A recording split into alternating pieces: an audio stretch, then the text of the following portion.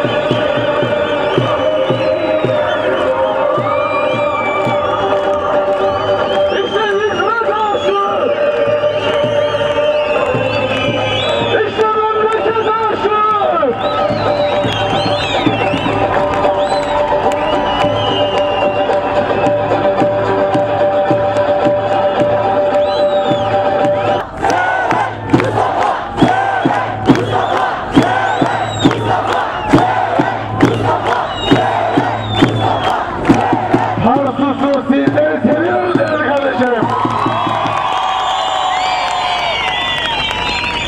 Evet, çok kıymetli Tarsus Belediye Başkan adayı değerli kardeşim Hakkı Meriz, değerli çalışma arkadaşlarım, teşkilatımızın kıymetli mensupları, aziz Tarsuslular, değerli kardeşlerim, abilerim, ablalarım, hepiniz hoş geldiniz. Sefalar getirdiniz.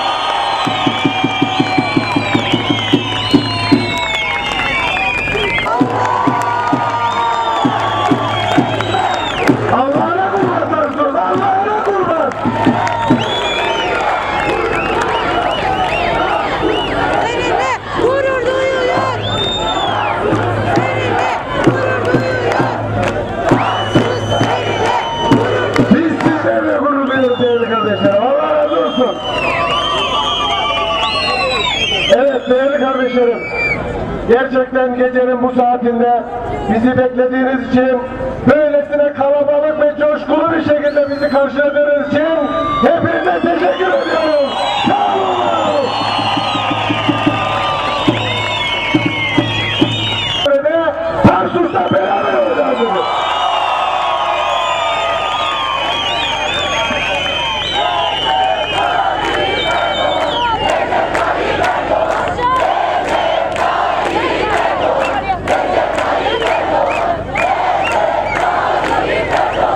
Evet. Tamam. Sayın Başbakanımızla beraber geleceğiz. İnşallah Tarsus'ta sizlerle buluşacağız değerli kardeşlerim. Hiç merak etmeyin. Allah'ın izniyle biz Büyükşehir Belediye Başkanları ve Tarsus'u kazandığımız zaman değerli kardeşlerim, Sayın Başbakanımızı her 3-4 ayda bir Mersin'e getireceğiz Allah'ın izniyle. Hiç endişemiz olmasın. Zaman zaman mega projelerimizin temel atmasına gelecek. Zaman zaman açılışa gelecek. Zaman zaman da Mersinlerle sohbet etmeye gelecek Allah'ın izniyle.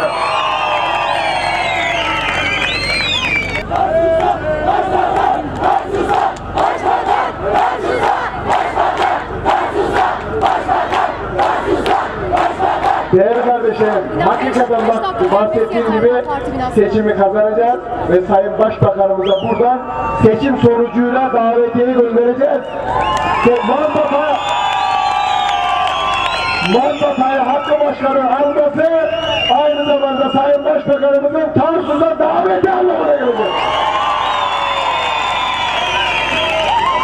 Şimdi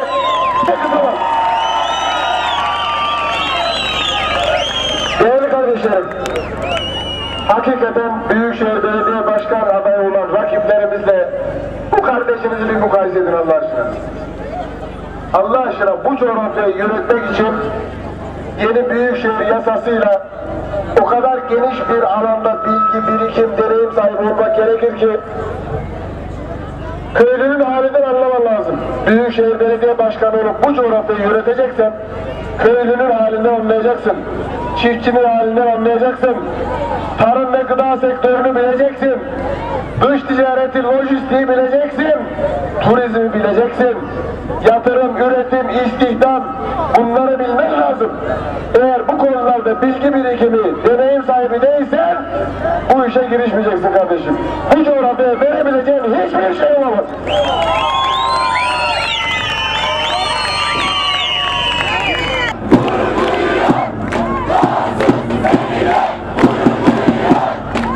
Sizlerle gurur duyuyoruz değerli kardeşlerim. Allah razı olsun.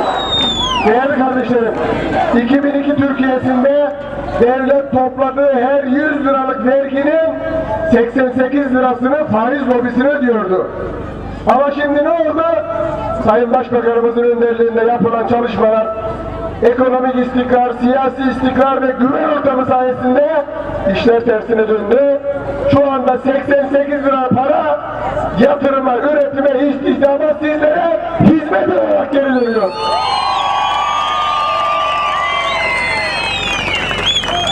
Değerli kardeşlerim, sıkıntı buradan başlıyor.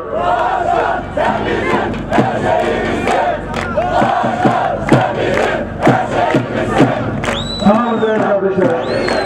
Sağ olun değerli kardeşlerim. Şimdi sıkıntı burada başlıyor. Faiz lobisi istiyor ki tekrar Türkiye istikrarsızlık dönemine girsin. Koalisyon hükümetleri kurulsun.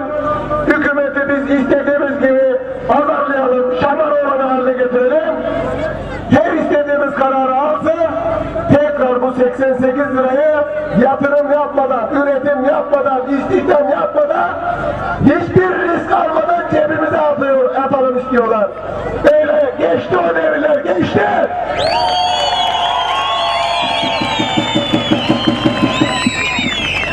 Allah'ın izniyle bu ülkeyi tekrar eski günlere çevirmeye çalışanlara kesinlikle bizler ve sizler izin vermeyeceğiz değerli kardeşlerim. İzin verecek misiniz değerli hemşehrilerim? Allah razı olsun.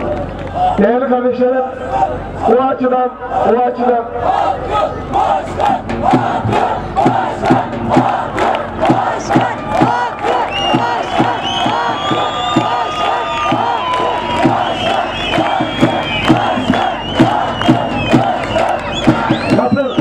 değerli kardeşlerim, nasıl Hakkı Başkan'dan memnun musunuz? Allah razı olsun. Hakikaten Hakkı Başkan müthiş çalışıyor. İnşallah Tarsus'ta 100 akımız olacak. 100 akımız.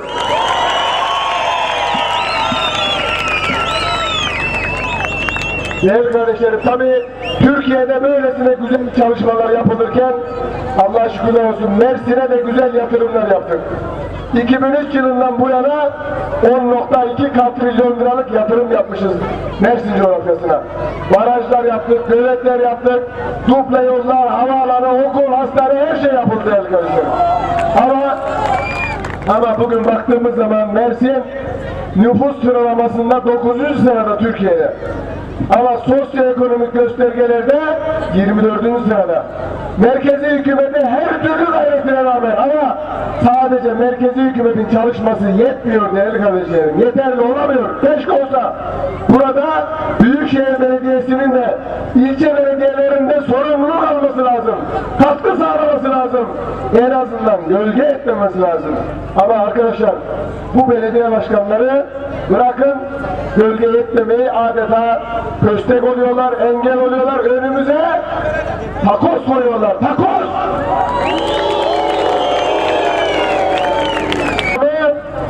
Tarsus Belediye Başkanlığı önünde kutlamanızı yapıyorsunuz.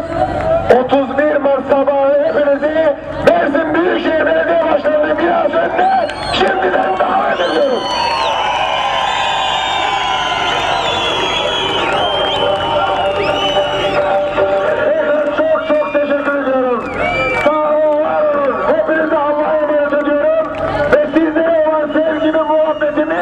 Hazreti Mevlana'nın bir sözüyle tamamlayıp konuşmamı bitireceğim. Hazreti Mevlana diyor ki, biz dostlarımızı ne sadece aklımızla severiz, ne de sadece kalbimizle severiz. Olur ya, bir gün kalp durabilir, akıl unutturabilir. Biz dostlarımızı ruhumuzla severiz. O ne durur ne de unutturur. Biz de sizleri ruhumuzla seviyoruz.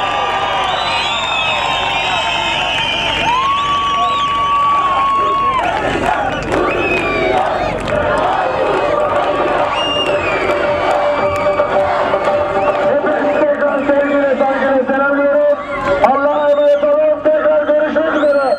Allah'a emanet olun.